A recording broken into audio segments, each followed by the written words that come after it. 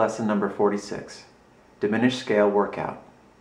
You can view the sheet music to this lesson by visiting my website at tjjazzpiano.com or simply clicking the link in the description below.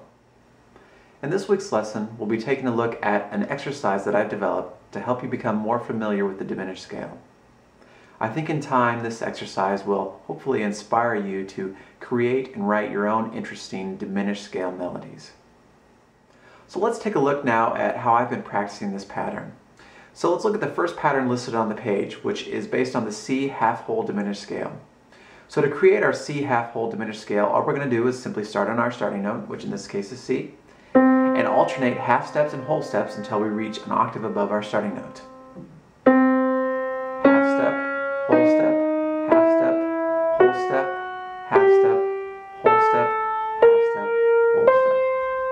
So the symmetrical nature of this scale tells us that we can get exactly the same scale by ascending or descending in minor thirds and choosing that as the root. So instead of starting with our root on C, we could start on E flat or up a minor third and get the same exact scale.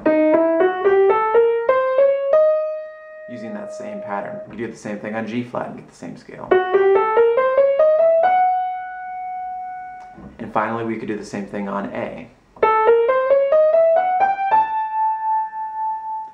So what that tells us is that you can take any of these patterns that I've written out and transpose them up or down in minor thirds and get exactly the same notes.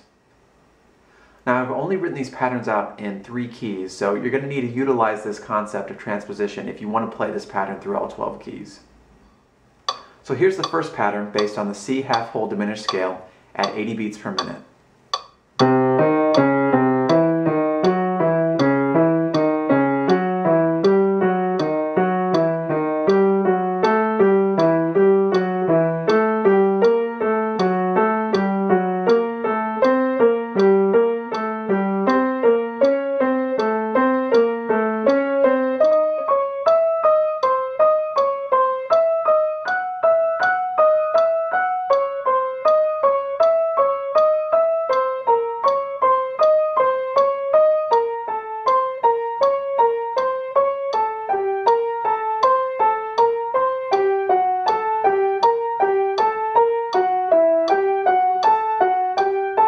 Here's the same pattern at twice the tempo.